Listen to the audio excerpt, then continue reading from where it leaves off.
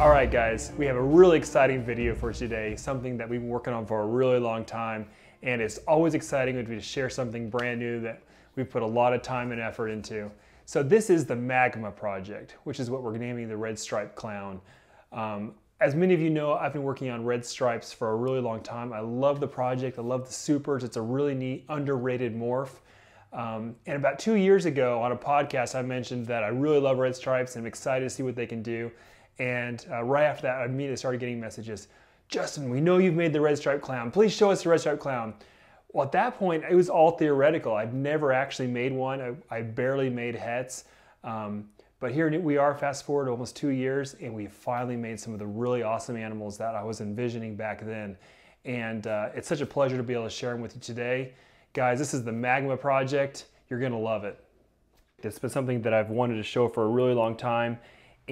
But part of what's kept me from doing it before now was I wanted to make a regular Redstripe Clown. To me, I don't think it's right to show a project if you can't show the basics of it so people can understand what it does.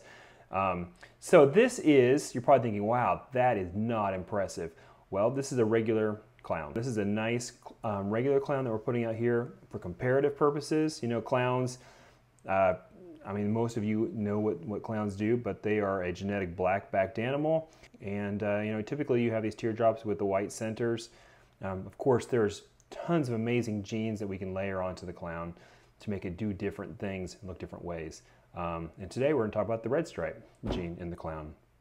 So this is the Redstripe Clown, side by side with the regular clown. Now we've decided to name this Redstripe Clown project the MAGMA Project.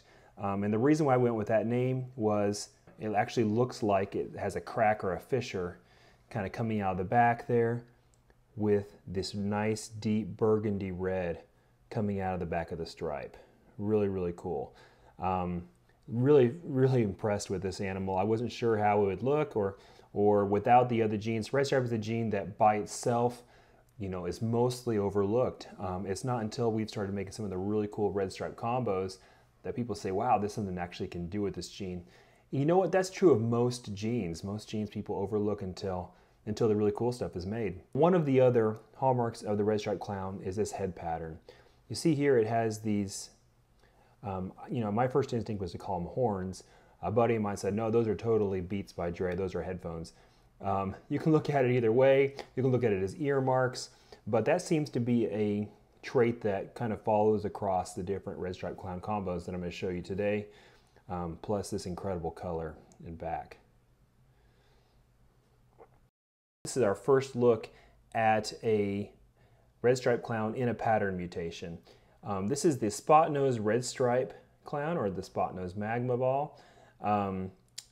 Really impressed by this head pattern. That's the #1 feature that came out. It still has these markings here on the ears, similar, but they're changed up a bit by that spot-nosed clown pattern, and a really incredible head. Very different, very surprising how that turned out.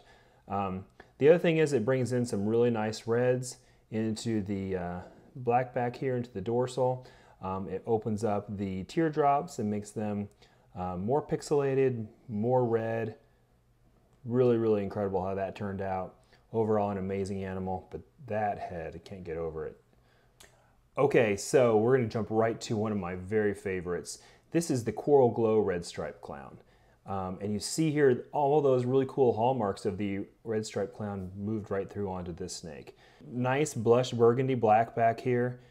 It still has the headphones or horns, the ears, you name it. It still has that exact same kind of trident type pattern on it. We just came with 4 different names for it.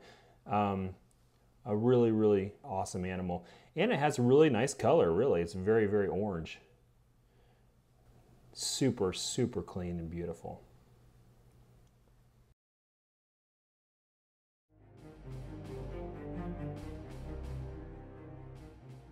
Usually at the beginning of the year, I kind of have a certain clutch or a certain pairing that I think is going to throw the animal that is just best suited to show the project off, that might just be the perfect mix of genes. And this year it came down to one clutch. This clutch is actually laid at Tinley Park in the fall, and my wife is the one who set it up. And I remember telling her, and I told Chase, like, if there's any clutch that's gonna do it, it's this one. We just got to really put all our eggs in this one basket. This is gonna be the clutch that really shows us where it's at for this project. And I'm so excited I can finally show the amazing result of that clutch. Can't believe it. It's very, very fortunate that it worked out the way it did. Let's check out that animal now.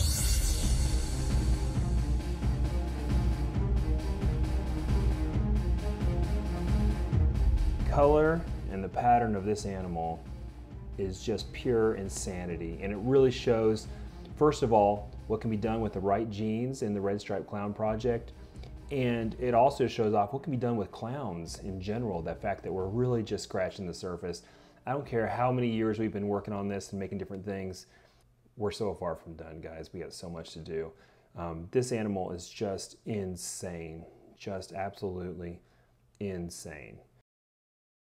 Thanks so much for watching that. We really enjoyed putting it together for you, and we want to give a big shout out to all of our subscribers, our viewers, customers, and our colleagues. It's because of all of you that we get to do this for a living. We're so excited to be able to come to work and work with these amazing animals and try to imagine the next level of things. It's really amazing.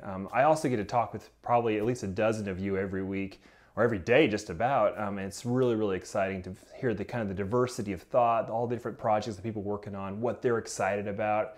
It's a really rich ecosystem of people, and we're so thankful to be a part of it. We're looking forward to seeing a lot of you guys in Tinley, actually. We're gonna bring a few of the really cool animals, just talk about the projects, talk about what you're excited about, and we're looking forward to meeting a lot of you there. We're gonna have the brand new t-shirts. This is brand new, we just got them in, and we're gonna be able to have them at the show for some of you as well. We're looking forward to it. Thanks so much, YouTube. Till next time.